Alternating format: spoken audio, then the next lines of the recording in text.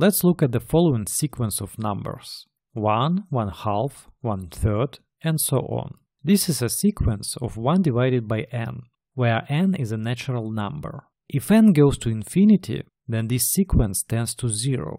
And this is absolutely clear, because as n grows, we divide 1 by an ever-increasing number, so the result becomes smaller and smaller and gets closer and closer to 0.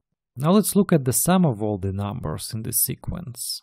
This sequence is called harmonic sequence. And the interesting question arises. In this series, we add a smaller and smaller number each time, so the sum increases by a smaller and smaller value each time. And therefore, such an intuitive feeling may arise that this sum tends to some not very large number, but can never reach it, because we add less and less each one. Well, for example, it could be 2 or little more, let's say 10. But however, the truth is, there is no limit. Starting with some member, the sum will be greater than 100.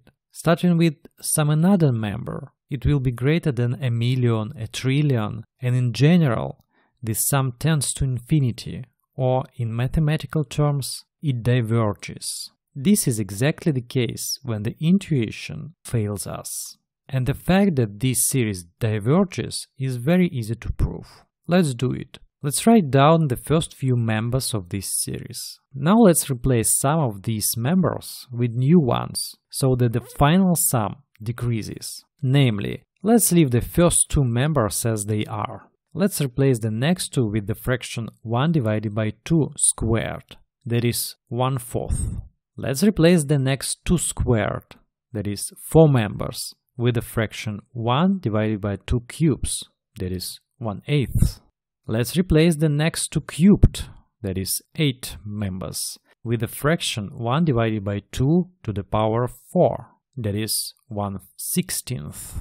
And so on. It is clear that the final sum will be smaller, since we replaced each members of the original sum with a smaller one. But in each of these resultant groups, the sum of members will be equal to 1/2.